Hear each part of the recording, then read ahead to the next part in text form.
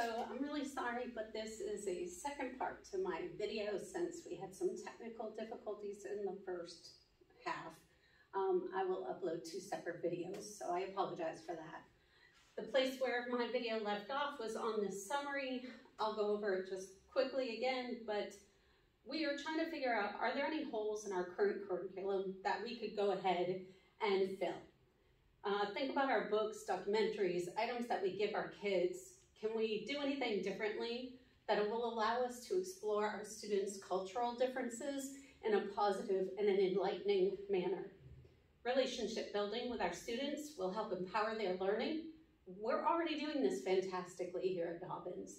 I feel like we're just scratching the surface though, and I've mentioned before that there's so much more we could do with that. I think that it's important that we don't just do those relationship building with our students, but with their parents, guardians as well, because their home life is a huge part of their school life. What happens at home, how they interact with their adults, the support that they get at home to complete tasks here for school, it's all interrelated, and the relationship building is really important for that. Our lessons and assignments, are we providing multiple options? Do kids have choice in projects? Do they have any input? Can they demonstrate their learning in other ways, like instead of just a graded test, maybe we start working with portfolios. So data supporting our culturally responsive teaching. This is some data that was done in San Francisco. It was about 1,400 students that they used and enrolled in an ethnic studies course.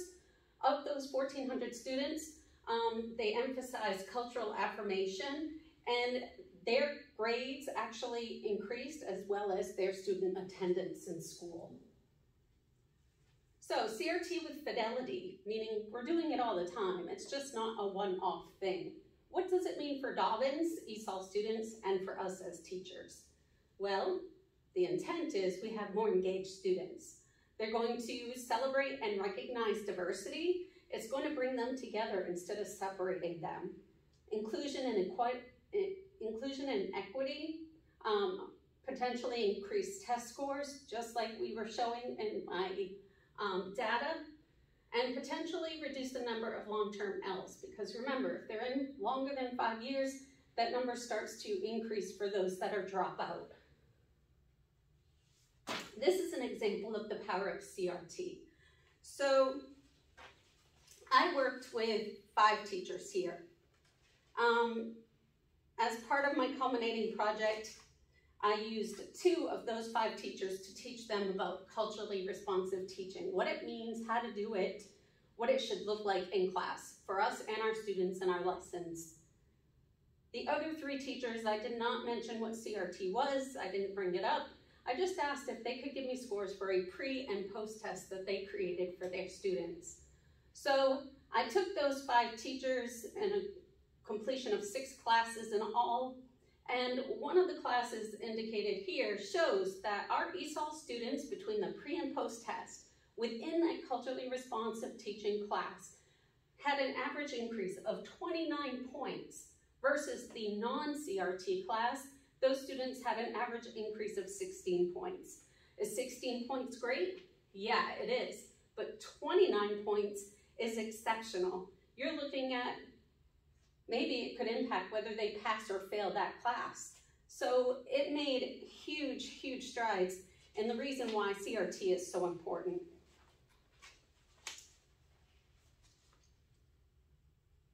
So our positive initial results, yes, these scores offer insight into a small fraction of our students and the scores. We're talking only using ELA, we're talking only having 5 teachers, 2 of which were trained in CRT. But you multiply that by all of our teachers and all of our students, and I think we could see a huge increase in our scores. The pre-post tests were created by the teachers. I had no involvement in that.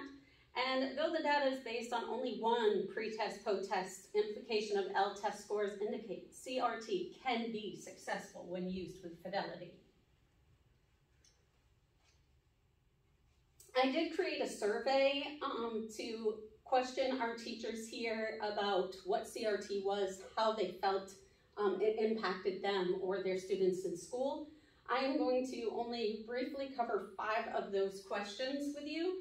So this bar graph just gives you a visual of some of the questions, but those questions were, I understand culturally responsive teaching. 90% said, yeah, I know what that is. 10% said, I have no idea. Culturally responsive teaching is important. 80% said, yes, it is very or extremely important. 20% said somewhat. Thankfully, nobody said it was not important. Question 3, do teachers have the resources needed? Yes was only 37.5, and no, 62.5%. So that leads me to wonder, what do they need? This could definitely open us up to some more conversations, other PLs, like what resources would you find helpful to you? Since 90% said that they think it's important, 80% said they do it in class, but we only have 37% saying they have the resources. So where is that difference? Are teachers providing culturally diverse content in lessons? Even though 90% said that it's really important, only 70% of them are actually providing the content. Lastly, what could be done to help you with CRT methods? So professional learning opportunities, 60% said yes. ESOL endorsement, 10% said, and 30% didn't feel like any change was necessary. So the survey led me to create this PL. I wanted to provide my results and helpful tools to help create a culturally responsive atmosphere here at Dobbins. I hope to break down any barriers that might exist and show you guys that CRT is something that we already do. We're already actively involved with that, with our kids, with our teachers, with our families. I just feel like we could go a couple steps further, dig deeper into it, and be more involved. Because good teachers always push themselves to be better. The next step I'm going to bring us into is a Nearpod activity. Now, this Nearpod teaches us about cultural dissonance. It's going to explain a little bit by why some of our students might have more complicated situations than others. So let's go through this Nearpod. Now, I don't cover all of the slides, but I will be covering some of them. So I might just kind of skip around. So we're going to start with a sprinkle. It's a break the ice activity. We're familiar with these. We do them in our classrooms all the time. In this particular photo, they're showing a picture. So my teachers previously looked at this picture and they were like, oh, I noticed the doctor is smiling. I noticed the little boy looks upset. I noticed there is a shot in his hand. I noticed the eye exam sheet behind him. It looks like he has some kind of certificate on the wall. They assumed he must be a doctor because he has a stethoscope and the items on the wall. And that was all great. But on the next slide, we can see it asks, did you wonder? Why aren't there any other races? Why is he white? Why is the child white? Why does he have green eyes and the boy has blue eyes? How come they're both males? How come a woman isn't there? And where are the child's parents? I know when I brought my child to the doctors and anytime they got shots or were scared, I was always like, oh, baby, it's okay. And I was real close to them. But these are things that we wonder about. Why did we wonder those things? Well, because we're all built differently. Our perspectives, our cultures, our backgrounds influence how we see things. Another aspect that we discussed in the previous lesson that didn't get videoed was this iceberg effect. So what are the things that we can see in the iceberg? Well, at the top half, the one that we can see above water, we see that there's food and clothing, literature, music, holidays. But then underneath the water here, there's deeper things we don't typically dig into, like their beliefs and norms, their values, their attitudes, roles of their groups, role of an individual, priorities. And these are all really important things that with a little bit of relationship building, we can see more into. So some elements of culture are easier to see, but there's many unseen cultural elements, norms, beliefs.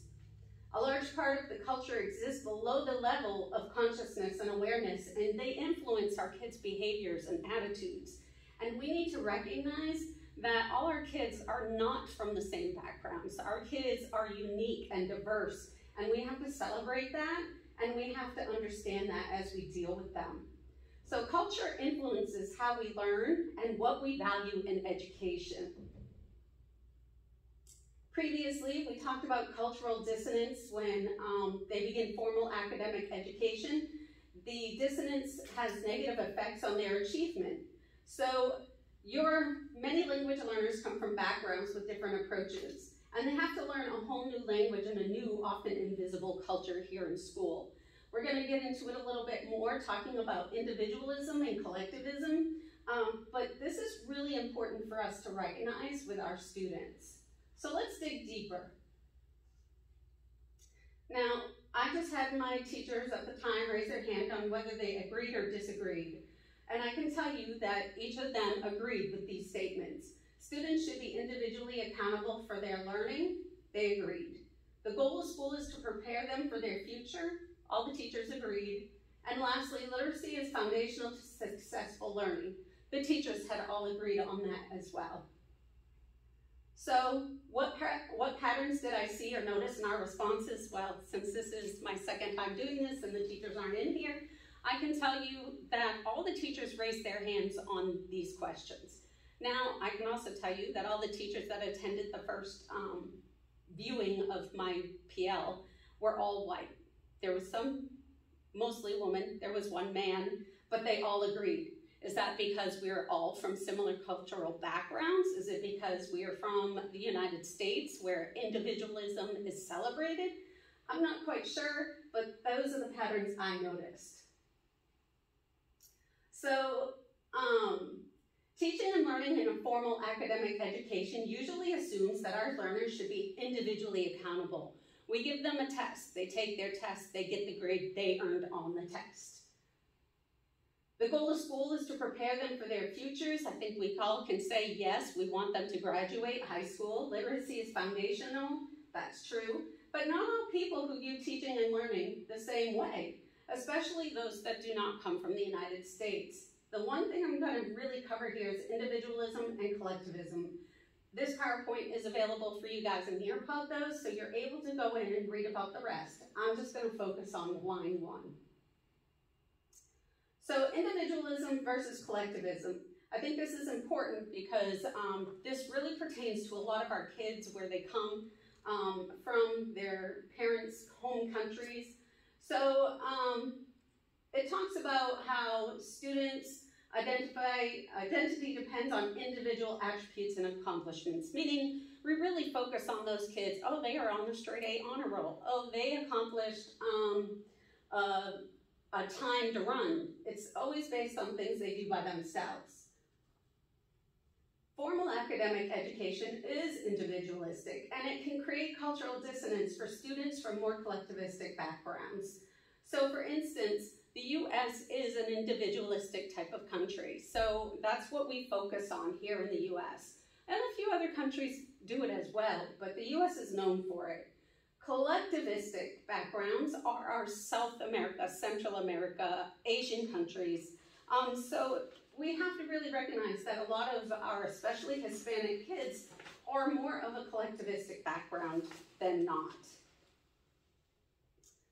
Understanding cultural dissonance is a great way to start or continue with the journey, and understanding CRT is important for our students. So I just really wanted to highlight that. I'm going to skip through these sections here, but I did want to cover, I asked my teachers if they would please go ahead and do this in our first week back at school in the fall. I'd love for them to observe their class for a week and keep a journal. I'd like them to notate any potential examples of cultural dissonance in their classrooms, especially focusing on that individualism and collectivism that I was talking about. And then how can their observations impact their planning, teaching, or assessing of the students? Maybe it will alter their lesson plans. And it would be great if they'd share that log and reflections, either with their principal. I also said I would love to see them if they cared to share. So going back into our PowerPoint,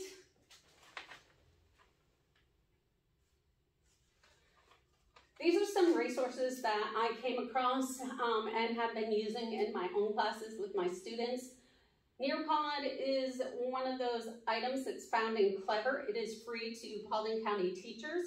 If you access Nearpod and you go ahead and put in the search bar ESOL, it's going to give you English learners lessons. These lessons are wonderful because they go ahead and break down things for our students based on their can-do descriptors. Now, if you've had ESOL students, you might be familiar with them. If you haven't, let me explain. So their can-do descriptors give them a grade level gradient of where and what they should be able to do and how we want to try and push them further into other items. So you can see there's 1,000,001 assignments here. I'm just going to click on this one because it said 6th grade. Let's see if we can open it.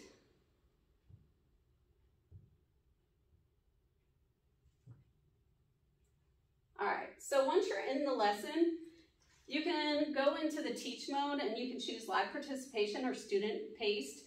Either is fine. It talks about the lesson itself. It goes into accessing prior knowledge. It gives visual supports, teacher modeling. It also allows the students to listen because when we have ESOL students, we're really focused on their reading, writing, speaking, and listening. These Nearpods incorporate all 4 of those domains, and it's really useful. So Nearpod is a great tool for you guys to have and use. The second thing I wanted to talk about was elevation. So within elevation, there are 3 different sections that are important for us to be aware of. The very first section within Nearpod that I wanted to show you was under strategies and modules. There are lessons for teachers ourselves to learn. So it gives us an introduction to having multilingual learners in our classes, intro to the long-term English learners, like I told you, about 5 years or longer, how we can support them and their needs, also introduction to newcomers. So this section right here is for us and our learning needs. The next one is activities. These activities can be sectioned out by grade levels, by their domains, speaking, listening, writing, reading, like I told you. So it is really great activities to add in for early finishers. If you're kind of like, well, what can I give them that's educational? These activities are great. If you see your student is struggling with their listening section, it's down here, it says newcomer, there's a video, and it's listening. If you think they are struggling with their writing, click on the writing tab, and then you can come in and find ones that are writing based. So this is a fantastic free site for you guys to use in relation to your students. Lastly, collections. These are actual lesson plans that you guys can use with your students. Again, you just click on your grade level, let's choose 8th, click on math, and it's going to open up all kinds of activities, actually lesson plans that you can be using. So it gives us our intro, your snippet, your vocabulary. It allows you to print out your lesson plan. This site is phenomenal. Again, it's one of those things that is used for our teachers. It's there for you to use. You should take advantage of it. The last 3 are items that I'm going to hand you to take with you. They're called Draw Talk. It's an article that I got while in my ESOL class. I really loved it because the teacher went over a topic. She had the students draw whatever it might be. For instance, in the article, they were talking about snow leopards. So the children drew what they thought the snow leopard was. Then the students broke into their groups. They talked about it with their classmates. They discussed a little more.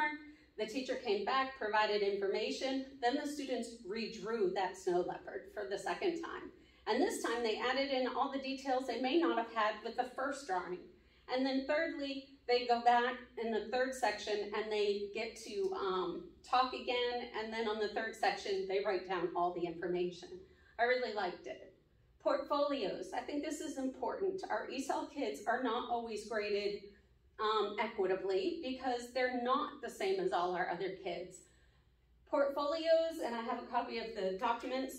On this one, it talks a lot about how these kids should be graded based off of all of their work, not just one copy of their work. Look at multiple different things. How are they performing in class? How are their assignments being turned in? Now, I learned one key bit of information, and the one thing that sticks with me is we should give our kids more, not less. So it really resonated with me. Like, some teachers are like, well, Johnny doesn't speak that well of English, and so I'm giving Johnny less work. In reality, we should be giving Johnny more work. He's capable. We should be giving him that assignment where he has to listen to something, he has to write something, he has to read something. Johnny should not be given less with the assumption Johnny cannot do, because then we're just creating Johnny into a helpless victim, and he is not. And lastly, listening stations. Even though we're in middle school, listening stations are really important for our kids. They have to be able to listen without seeing media, just hear it, understand it, be able to write about it, talk about it. So listening stations are still really great items to have in middle school. The questions and answers that I went over with my teachers were, what is CRT? And my teachers were able to answer that and knock it out of the park. So it's culturally responsive teaching, using our kids' backgrounds, their traditions, their history, in order to create lesson plans that the kids become engaged and involved with. Why can the methodology help teachers and students? Well, because it's creating that engaged classroom. It's making us want to work together, to ask questions. What steps could we start in a week with students that could make a positive impact? One of my teachers had mentioned that they were going to start using Nearpod and also the elevation lessons, which I thought was great. She said she was unaware of them before, but she was going to start using them. And then finally, any questions that hadn't been answered, I really didn't have any questions by the teachers at this point. They pretty much had said that they understood everything that was going on. So for our closing activity, the $2 summary, I did ask the teachers to complete my feedback form, and on the back of that, I had them write out their $2 summaries, and I did ask that they use either CRT or ELS within their response, and so I have a couple of them. I figured I would just read them to you since I don't have the teachers here. So one says, culturally responsive teaching is for the benefit of both students and teachers. It helps the students engage and feel inclusive within the academic environment. Another says, in order for ELS students to achieve at higher levels, we need to incorporate CRT into our lessons on a daily basis. CRT engages ELS by framing their backgrounds and identities as central to the learning process. So I just wanted to read some of them since the teachers were not here to be able to share them out to you based on my technical difficulties. And again, I apologize for that. I guess that is everything for me, besides just saying that it's important that as teachers, as people, we self-reflect. We need to be viewing our own beliefs, and we have to evaluate and compare and be willing to change and grow, because we are in a constantly changing society, and our students are never going to be the same each and every time. We're going to each day get new students. Their attitude today may be different than yesterday. So we just need to be aware of cultural moments that affect their lives and those of our students, and how it can impact them mentally, and create a class with CRT as its center. Thank you.